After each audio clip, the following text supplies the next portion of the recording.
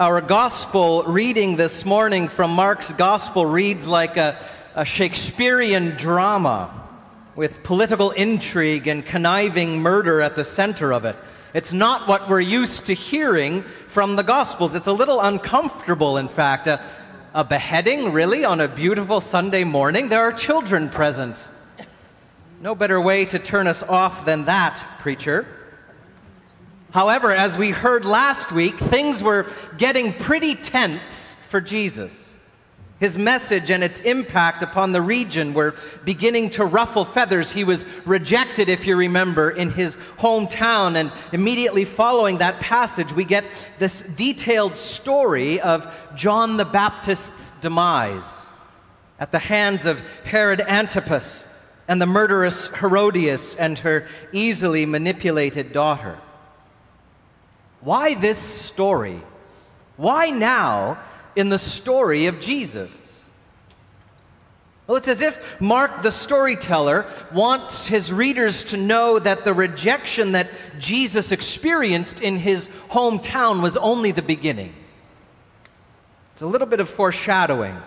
It's as if he wants to give us an inside peek that the gospel, at its heart, is something which bumps up against the realities of life and the dynamics of power and the violence that sits at the center of that power.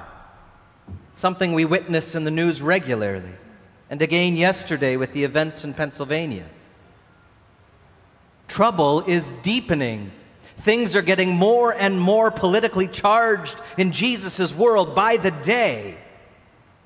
And God's righteous people are running into the hard-won power of the Roman Empire. And the empire is getting nervous. And the righteous are getting dead. John the Baptist is imprisoned not only because he's the one preparing the way for the Messiah, but because with that role comes the job of telling the empire the truth about itself. And so he does this as a prophet.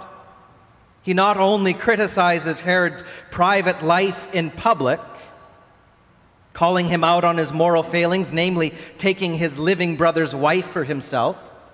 He is continually proclaiming that the kingdom of God is drawing near and that all other kingdoms will fail and will fall ultimately.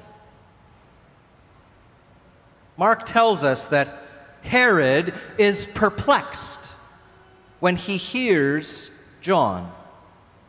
In fact, Mark tells us Herod liked listening to John. He liked hearing what he had to say. He just ends up siding with saving face in front of his dinner guests than with whatever it was about John that attracted him to his message. Herod is perplexed because the truth, it has a way of doing that. It's the same perplexity that will confuse the powers that be when it's Jesus' own turn to bump into the hard-won power of the empire.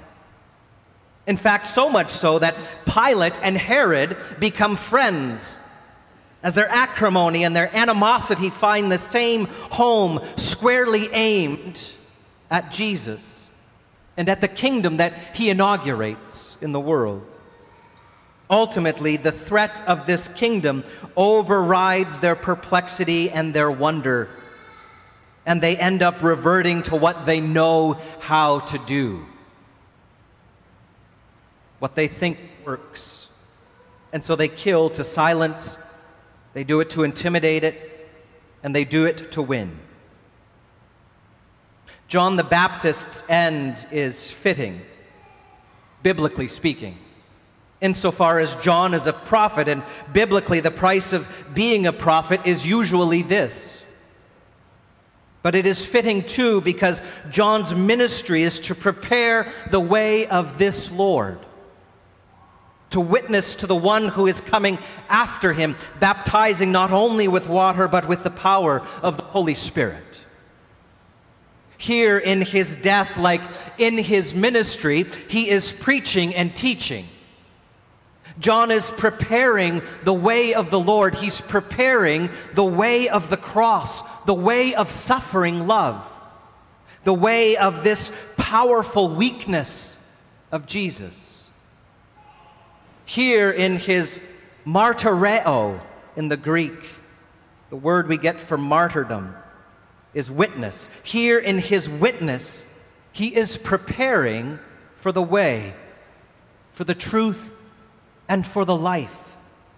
It is the way in whose wake many will follow, whom the prayer book calls the glorious company of the apostles, the goodly fellowship of the prophets, and the noble army of martyrs, the holy church throughout all the world, following in the wake of this way.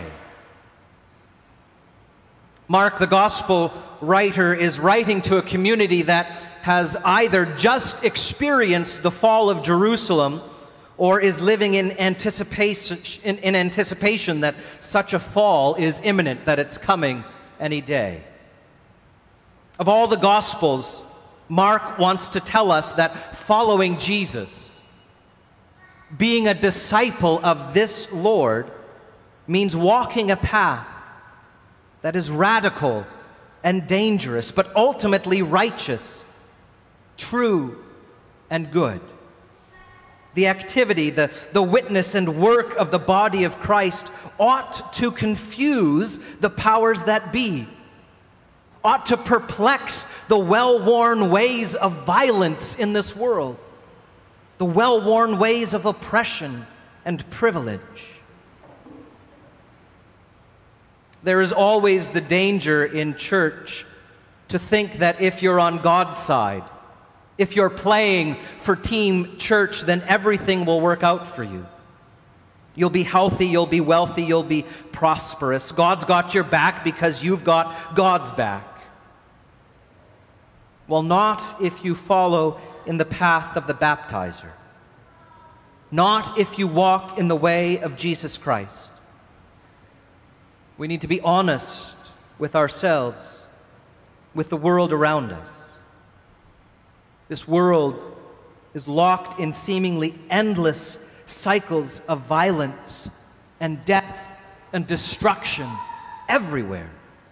We seem to be decided and determined to chase each other to the lowest rung of our humanity, to consistently fail and to swallow each other up and our natural world in our voracious appetite for power, for more, for status, for whatever we want. We all participate in Herod's world because it's the same world. And something has to give. Something needs to break through these self-destructive ways of ours. Something has to tell us the truth about ourselves, the truth about our empires. Something has to tell a better story of who we are, why we're here, what's true, and what's good, and what's beautiful. Well, thanks be to God that we can name this something this morning.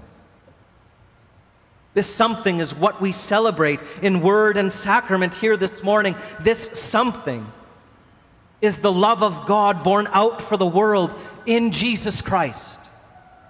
This something, He is for you, He is for me.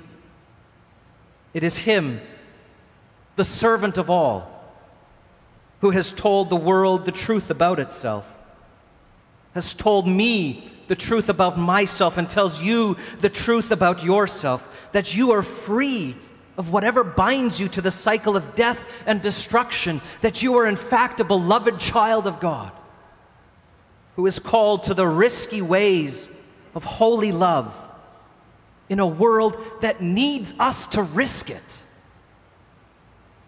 Because of Jesus, the cycle of death and destruction, it's broken, it's nullified.